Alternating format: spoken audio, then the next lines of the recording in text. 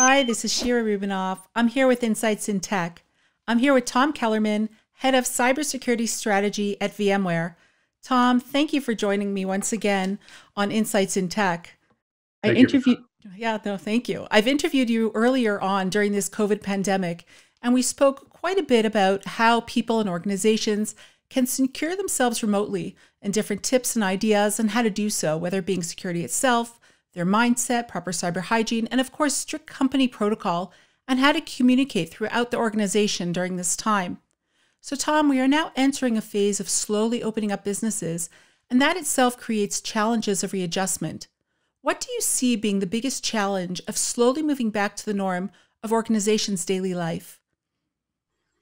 Well, let me begin by noticing what's going on in the wilderness here. And the wilderness basically has dictated that cyber attacks have dramatically increased. Yes. VMware Carbon Black statistics show a 238% increase of cyber attacks against individuals and corporations during this pandemic. And as it relates to that, we're going to be dealing with a long-term infestation of corrupted endpoints and laptops that will be coming back into the organization, as well as pre-existing backdoors placed on home networks that allow for hackers now to use the telework experience of individuals to island hop into those primary orgs. Well, what can you say to organizations? How could they somewhat, I wouldn't say prevent it, but mitigate some of this risk that they will be facing as this kind of moves into the new normal that we're going to face? Well, it's imperative that they actually do a scan and an assessment of all of their infrastructure for backdoors or remote access Trojans or privileged access that shouldn't be allowed, because more than likely they're dealing with an adversary that already has a footprint on a system. So expanding cyber threat hunting across their infrastructure will be an imperative. Ensuring that just-in-time administration is the go-to norm for access to sensitive systems. And micro-segmentation, I think, will be fundamental in inhibiting lateral movement that may already have occurred previously when everyone was working from home. No, interesting. What about people themselves beyond the organizations? What can they do to mitigate their own personal risk as we start to have that mindset shift? Well, it's quite an adjustment. You know, there's many of us who enjoy working from home and many of us who miss the workplace and the camaraderie of the workplace. And balancing the two, I think, will be the best way forward. I hope that businesses move to a 4-day work week. I hope that they still allow for non-essential personnel to telework during this time, as more than likely we will see a second wave of this terrible virus in the coming weeks. Yeah, sadly, I agree. And Tom, as the world moves to the new normal, whatever form that will take, what do you see being the most important areas that organizations need to focus on moving forward beyond what you mentioned already? Organizations need to appreciate that the worst case scenario has changed, that their digital transformation efforts will be commandeered and their infrastructure will be used to conduct island hopping against their customers and their partner systems. Reputational risk and brand protection will be the imperative for most organizations. And to achieve that, I think that this will be the year, finally, that cybersecurity is no longer viewed as an expense, but rather a functionality of conducting business, as it's all in our best interest to essentially maintain proper cyber hygiene. I do also think that the definition of cyber hygiene and the way in which we defend critical infrastructure in our own businesses will have to shift.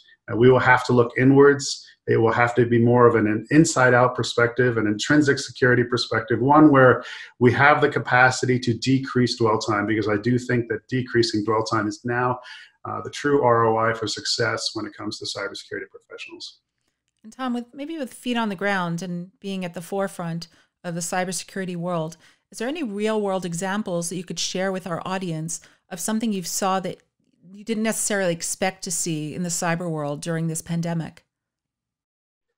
Well, actually, There are a few things. there's a fantastic report that just came out, the annual report, FISMA compliance to Congress. And within this report, somewhere deep in this report, this voluminous report, there is a chart about attacks that have been successful against the United States government agencies.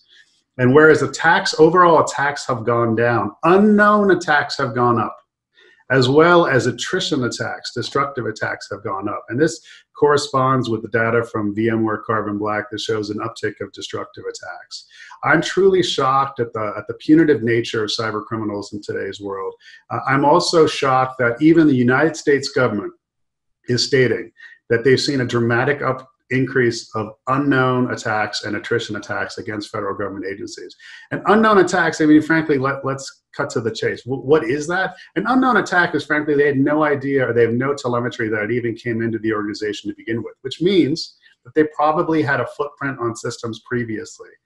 And this corresponds to research by VMware Carbon Black that says access mining and island hopping are exploding. There are forums out there dedicated to the provision of access to specific corporations and entities. Companies that have been backdoored previously by hackers who now realize there was a utility in selling that backdoor and that footprint to another entity. And the fees for access to these forums is $5,000 per remote access Trojan. In addition, you have to pay 30% of your criminal crime conspiracy's profits to said forum. It's fascinating to me. That's so interesting. Do you think also that maybe the uptick might be due to them feeling that organizations might be a little distracted? They might not have their best foot forward. They might be more focused on keeping their employees happy or working on this whole remote work idea or remote work world, that they're not as savvy as they were before. I would agree. I would agree with you wholeheartedly. I would also, in the rush to facilitate telework and the rush to ensure the physical safety of their employees and employee families, this widespread adoption of technology has created this Achilles heel. Yeah. And now the hacker can use your VPN tunnel to bypass all your perimeter defenses and even move payloads through it. And so we need to appreciate, again, that more than likely, as we get back to work, we have a massive cleanup exercise underway to get rid of the backdoors and the infestation that was probably left in our systems over the past 5 months. Wow. And Tom, when people talk about the future of work, it can be looked at from many different lenses. When it comes to security, is there a specific area that might be moving in a faster pace because of COVID-19 than it would have had this pandemic not happen? And again, if you could compare between what might have been thought of at the beginning of this pandemic and now as it has been progressing over the last number of months. Well, two areas, specifically video conferencing and fintech. And both are being exploited by cyber criminal syndicates and cyber spies. When it comes to fintech, most of the time what you see is viable attacks attacking the API associated with the fintech, and then using that to attack anyone who connects to it. A new form of basically leveraging that platform into an island hopping platform to go after the trusted communications and or data therein. And then when it comes to video conferencing, we've seen enough of it in the news, but the potential of a person to hack your home, your office, and become physically present using the proximity settings of mics and cameras is something we need to be very concerned with, particularly as it relates to any sort of room meeting that may be held specific to the strategies of that org, when it comes to mergers and acquisitions, when it comes to financial results, et cetera, et cetera. Well, you did talk about that in our first interview quite a bit. And as this pandemic has progressed, are there any other tips that you might want to give to our audience just around securing their space and securing their environment in order to mitigate any of these kind of risks? Well, when you're working from home, again, I stress, you need to have a safe room, a room that is safe from digital devices where you can have sensitive communications. In addition, you have to conduct digital distancing. You need to segregate the networks where your work device or any device that's accessing your finances from the smart devices and the family's devices in that home. But most importantly, I think you should limit the attack surface on the device itself. So whether or not you've deployed next-gen AV and whether or not you're using Mozilla as a browser, you should also limit the profiles on your device. When you are conducting sensitive business transactions or financial transactions, you should be using a profile on your computer that does not have administrative rights. Just in case that profile gets commandeered, it's not that easy for them to escalate privileges. I actually wanted to touch on another topic around devices. I'm not sure we spoke about it last time, more of the BYOD.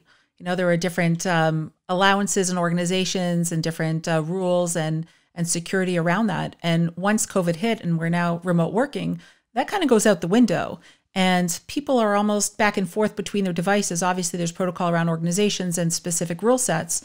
Is there any type of tips that you can give to our audience around that, or organizations themselves when they're dealing with the cross pollination of these devices? Well, yeah, I mean, look, mobile device managers are imperative to your success here. The challenge is many MDMs are dumb. They don't have the context necessary to thwart behavioral anomalies on a device. Many of these devices are allowed to connect to Wi-Fi networks without being forced to use VPN tunnels or other means of communication security.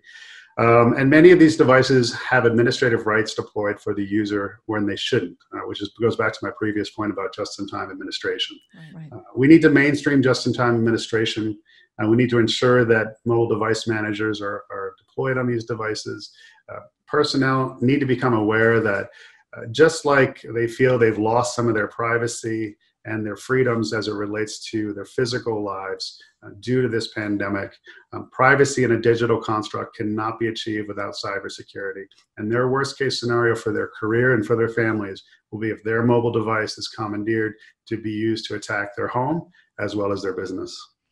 Well, very, very true points, Tom. And any last thoughts you'd like to leave our audience with? No, I just hope for the best for everyone. I truly hope that we begin in earnest to rebuild our society. But more importantly, we need to appreciate that criminality has morphed, and we are dealing with digital insiders that exist within our environments as we speak. And the first item of priority should be to conduct those cyber threat hunting exercises. Yeah. Thank you so much, Tom, for your insights and your valuable information as always. And I look forward to talking to you again soon. Thank you.